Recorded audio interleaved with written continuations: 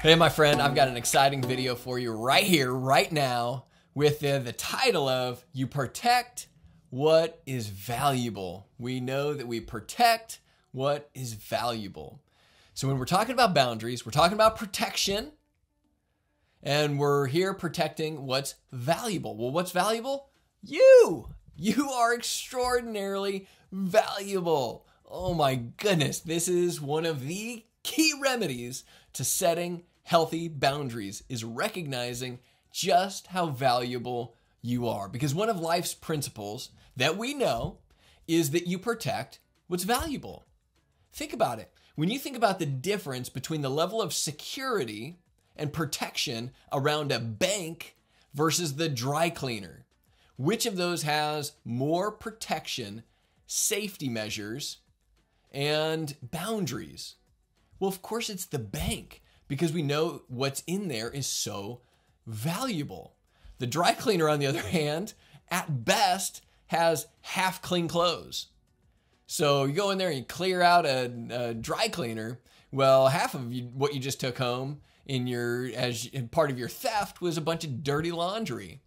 But at a bank, what you're taking upon is the immense value. So of course, it's going to have security guards, cameras, sensors, lasers, safes, combinations, you name it, bulletproof glass. Is that the list goes on and on and on, because what's in there is valuable. Well, the same goes for you, that you are way more valuable than a bank. You are way more valuable than the vault of the bank, because you don't just have cash, you have the spirit of a living God inside of you. That it's not just man-made money and materialism in there and currency, but inside of you. But you were made and crafted and created by God himself. You're a child of God. Like, what? So this is a truth that I want you to grasp here, is that here's the equation for setting boundaries. The greater the recognized value, the greater need for boundaries and protection. The lesser the recognized value, the less need for boundaries and protection. So the answer to establishing greater boundaries and protection for yourself in dating is to begin with recognizing more and more your immense value in Christ. So that's the key to establishing healthy boundaries.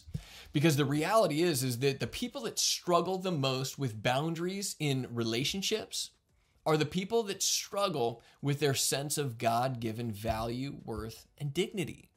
Is that when people have a low self-esteem and low self-worth, they're going to have very few boundaries in dating and relationships. Because one, they don't recognize the value that they have and that they bring to the table.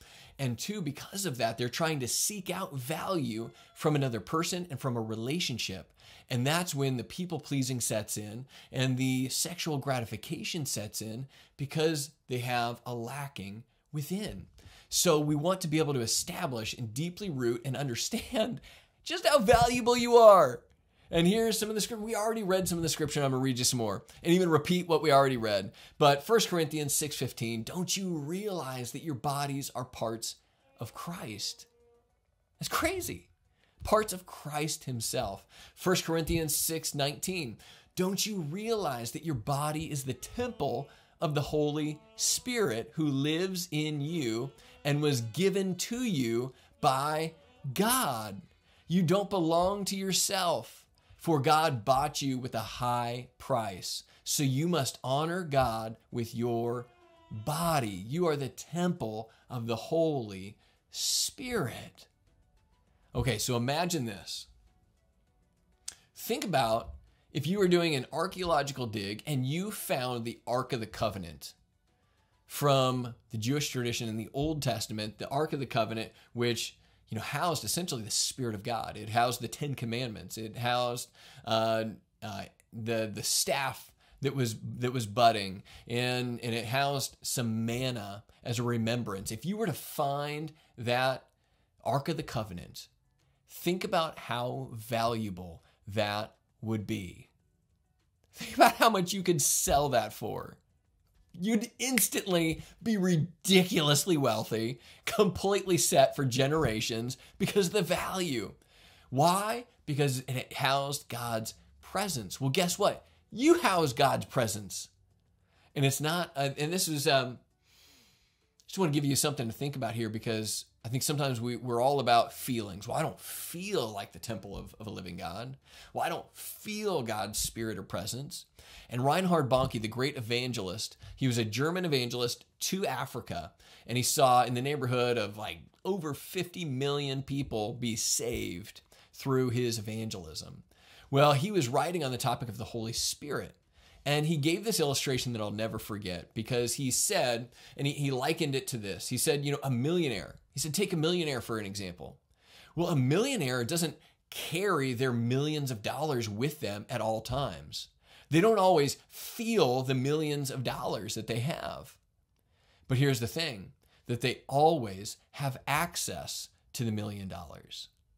And he was comparing that to the Holy Spirit. He says, you're not always going to feel it. He even gave an example of how he was at a huge crusade where they were doing it in open air, like in a giant evangelism outreach in a huge open field with over 1 million people present in the physical before him. He's about to walk up on stage to preach the word of God.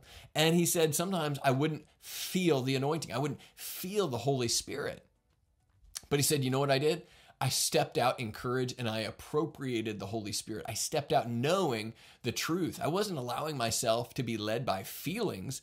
I was allowing myself to be led by truth. So even though I didn't feel the Holy Spirit, I knew that the truth was that he's there, that he's in me, that his spirit is alive and well. And I'm going to step out and walk in that truth. That's what this is about, is that you're not always going to feel it. And we put way too much emphasis on feeling and not enough emphasis on the truth. So step into the truth. That goes on into saying, and here's the truth that I want to read about you. In Genesis 1:27 says that so God created human beings in his own image. You were made in the image of God. There's an interesting scripture where Jesus is approached by the Pharisees. And the Pharisees are trying to trap him, as they always did. And they said, should we pay tax to Caesar? They, of course, were wanting him to say no and then trigger the response from Caesar and all the things that would fall out. But instead, Jesus says, well, do you have a coin? He asks for a coin. So they give him a coin. And he says, whose image is engraved on this coin? They said, Caesar's. And so I always imagine him doing the old thumb flip with the coin, shooting it back over to him and saying, well, then give to Caesar what belongs to Caesar. Give to God what belongs to God. Well, when I read that, I connected that with Genesis 1:27. God created human beings in his own image. In the image of God, he created them. Male and female, he created them. And so when Jesus says about the coin, whose image is engraved on this? Then give to Caesar what belongs to Caesar, give to God what belongs to God. He was saying that we have God's image engraved on our heart. Give the coin and the tax to Caesar. Give your hearts and your image and all that you are to God, because you are sealed and engraved with the image of God on your very life. That's the truth. That's the value. We protect what's valuable. You protect yourself with these boundaries. Why? Because you're valuable. And then Zechariah 1:14, and in this, it says this. I'll just read it. Then the angel said to me, shout this message for all to hear. This is what the Lord of heaven's army says. My love for you, Judea or Jerusalem, is passionate and strong. And when I read that, I felt like that's the message God put on my heart to share, was that the angel of the Lord was telling me, shout this message for all to hear. This is what the Lord of heaven's armies says. My love for you is passionate and strong. God said his love for you is passionate and strong. Why? Because you're valuable to him. You mean the world to him. And we get that in John 3:16, that God so loved the world that he sent his one and only Son, that whoever would believe in him would not perish, but would have everlasting life. It doesn't say God was so frustrated, annoyed, and ticked off at the world that he sent his one and only Son. It says God so loved the world. God so loved you that he sent his one and only Son for you. Because he knew that we weren't going to live a perfect, blameless, perfectly holy, righteous life. He knew that wasn't going to be done by us. That's why he sent his Son to do it, so that he could be the ultimate sacrifice for our sins and for our shortcomings, so that we could be washed and made new into a new creation in Christ, so that he could give us a fresh start and a new beginning, that he could take that crimson stain of sin and he could wash us white as snow. No matter what you have done in your past relationships, no matter what addictions you may have picked up, that God will make you new. You just have to turn to him. Repent. It's that in the Beatitudes, Jesus opens by saying, blessed are those who are poor in spirit. Why? Because they're broken down and realizing they can't do it on their own, and they're never going to be good enough on their own. Those are the people that are blessed. Why? Because they turn to the Lord. And then he says, blessed are those who mourn over their sin. It's this idea of mourning and realizing, wow, I fell short of the glory of God. Why? Because I was deceived and I didn't know who I was. I didn't know the value that was on my life. I didn't know the truth of God's word. I didn't know the power of his testimony. Those are the people that are blessed. And so I want to end this video with this quote from a friend of mine, Julian Lowe, who said that truth must be accompanied with belief in order for it to be empowered in your life. He said that both truth and lies can be empowered with belief. Is that if you believe a lie, it becomes empowered in your life, which so many of us have. And we've got to disassemble and break down and retract the belief in that lie. And we've got to attach our belief to the truth and empower that in our life. So if you've believed anything about being insecure, invaluable, worthless, then you've got to break that down and cast it out and cut the ties, the bondage of those lies, and believe the truth that you are valuable, that God loves you, that his image is upon you. And when you attach belief in that, that's when it gets empowered in your life. And that's the struggle, is that I can read these scriptures over and over and over again. I can be as excited as I want about these scriptures. And I can want to believe them for you. But if you don't believe them for yourself, they'll never be empowered in your life. So get alone with God. Meditate upon his word and his truth for you and his value. And when you recognize that value, that's where your boundaries are going to spill over from.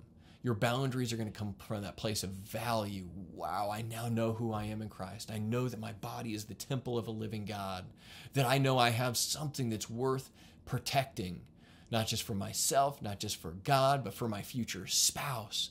And because of this holistic influence of honoring myself, God, my future spouse, that's where these boundaries become so clear and so ingrained in us, and we remain steadfast and firm.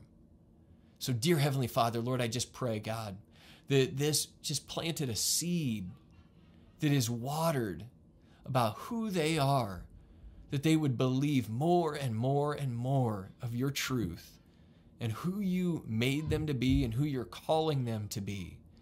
Lord, that they are a precious child of God, and that truth would be deeply embedded in their heart. And the reading of your word and the prayer and intimacy with you is going to continue to water and water and water that seed, and it's going to grow into abundance and revolutionize their identity, their walk, and their perspective. And I pray for this in Jesus' mighty name. Amen.